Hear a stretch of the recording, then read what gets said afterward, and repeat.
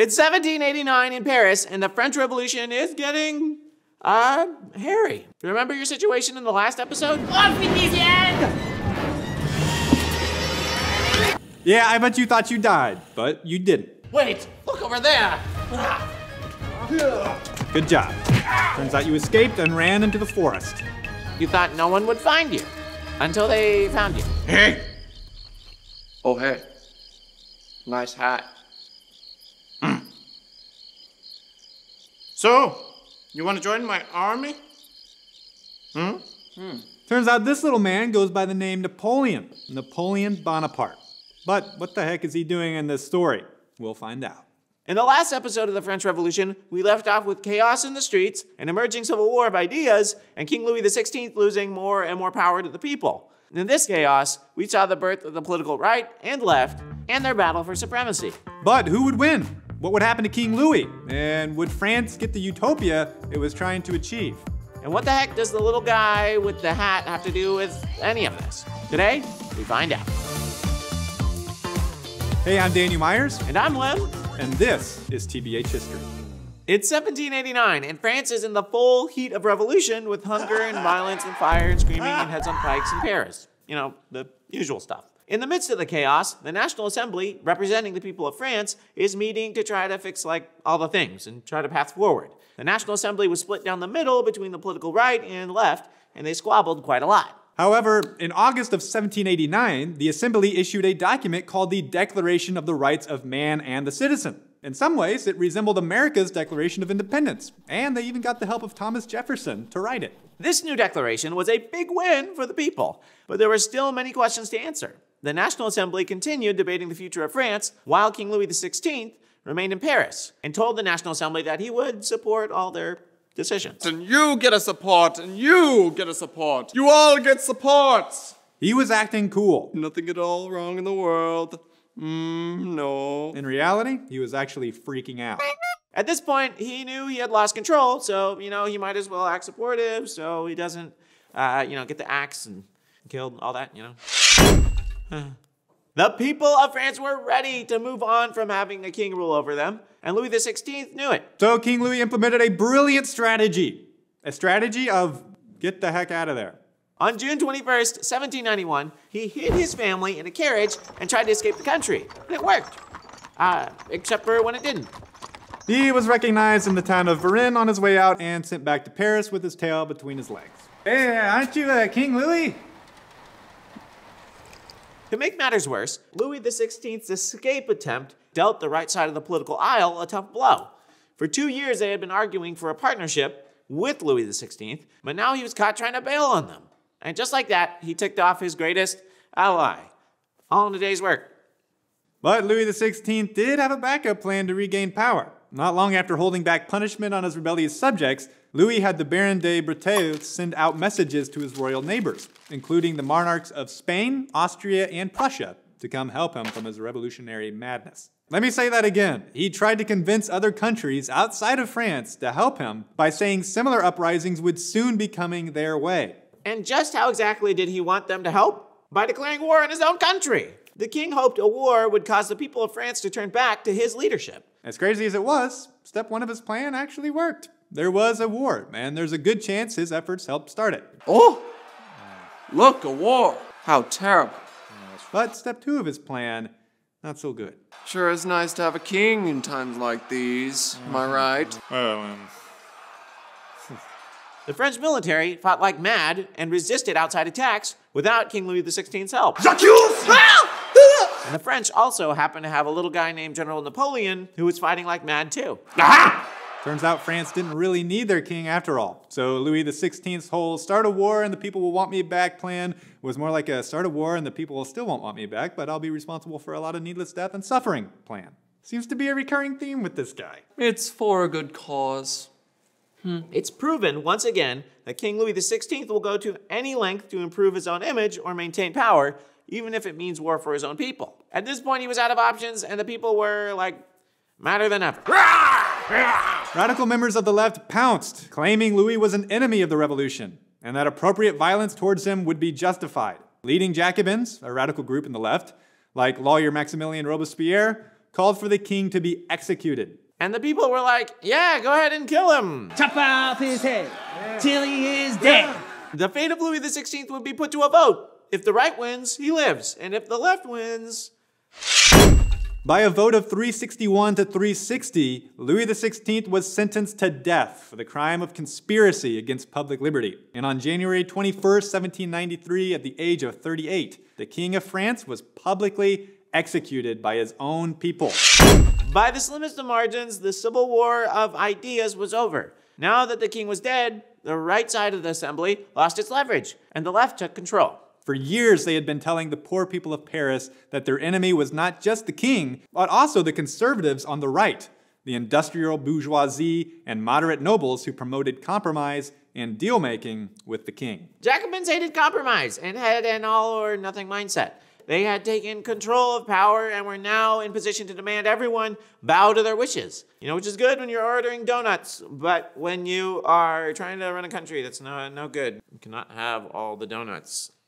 Using various levels of intimidation, conservative supporters of the revolution were quickly thrown out of the political scene, and no new conservatives emerged to fill the open space. And just like that, the left had completely beaten the right. The Committee for Public Safety was created by the Jacobins to stop anyone they thought stood in the way of the revolution. Safety, bro. Yeah. Now that conservatives were out of the picture and the left had full control, you would think that they'd be celebrating and patting each other on the back and, you know, all that stuff. But instead, they created another new political divide for themselves. France's economic scene was still a mess, and leading Jacobins began making pleas for the government to control the economy by regulating prices of goods and wages for workers.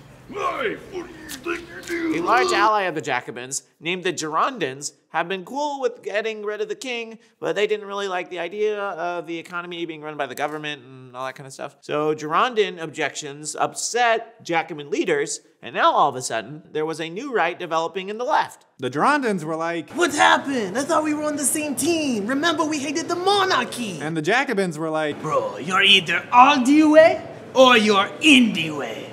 And if you're in the way, then we chop and we pounce. The Girondins were violently purged by a wave of murder and executions handled primarily by the Committee for Public Safety. Yeah. Good job, Public Safety Committee. Wow, killing people doesn't seem safe to me. And this kicked off a cycle of the left eating itself called the Reign of Terror. 17,000 people were executed from September 1793 to July 1794. That's a lot of heads rolling. I'll tell you what, a lot of heads. The left couldn't really get along with anyone, not even themselves. Anyone who wasn't radical enough was considered an enemy of the revolution, and enemies of the revolution must be dealt with. Like that kind of dealing with where you don't come back. Eventually, the Jacobins split over political differences, and even Robespierre was eventually considered an enemy. And in July of 1794, he got the chop. No, I love the revolution. The revolution is my friend. As you can see, things got totally ridiculous. Outside of Paris, communities began rejecting the ways of the revolution well before Louis XVI was executed. And through the terror, more and more Frenchmen just wanted things to go back to the way they were. They had enough of the chaos and wanted order again. This created an opening for a scrappy young general from Corsica to rise to power and crown himself emperor in 1804. Yes, it's the little man you found in the forest, Napoleon Bonaparte. Turns out he did have a plan, and it worked. So even though France got rid of their king, they ended up with an emperor. Basically just like the same thing as before, just a different title, you know? So why was France's revolution so bloody with so little change, especially when compared to America's revolution? Let's zoom out and take a look. Although many people compare the French Revolution to America's, there were important differences. In fact, the French and American revolutions had very different goals. The Jacobins on the political left, who ultimately took control of the French Revolution, wanted a utopian society, meaning that they believed they could reach perfection and rid society of all evil. But in this attempt to create a heavenly utopia, they created a hell on earth by punishing or killing anyone who didn't conform to their own idea of perfection. Trying to force society to fit a particular idea of utopia always leads to violating people's freedoms and shunning large people groups. Why? Because in order to reach perfection, anyone outside of the idea of perfection must be forced to conform or be eliminated. The founders of America, on the other hand, realized that utopia isn't attainable, and the differences and imperfections of people must be accounted for. Rather than enforcing a particular vision of utopia, they sought to create something more realistic, a more free and just society that allowed for people to have their own ideas and live their own lives without being forced to conform to a strict utopian vision. So here we are at the end of the French Revolution, or at least the first French Revolution of many more in France's future to come, so that's good.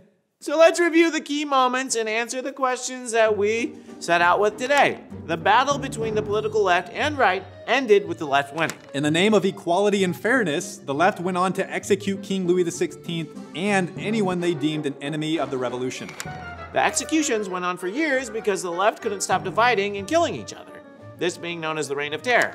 Neighboring countries didn't want what was happening in France to happen to them, so they invaded, throwing France into full-blown war. Led by General Napoleon, France fought off their enemies, and Napoleon became so powerful and popular that he seized control and made himself emperor. And there you have the French Revolution.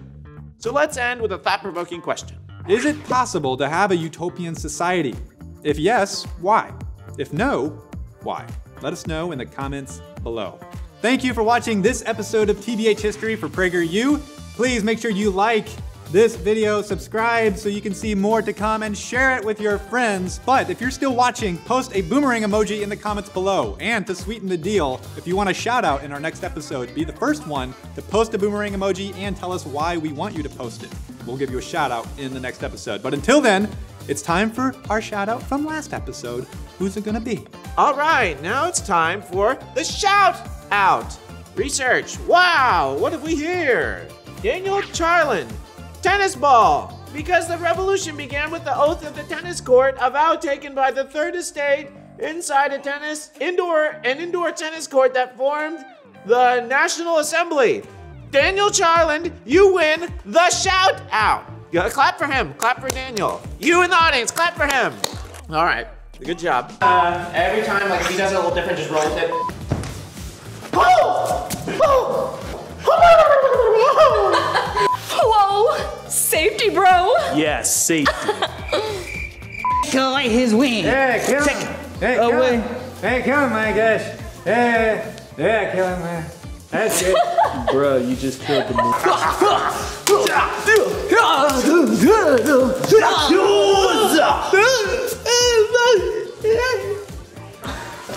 movie.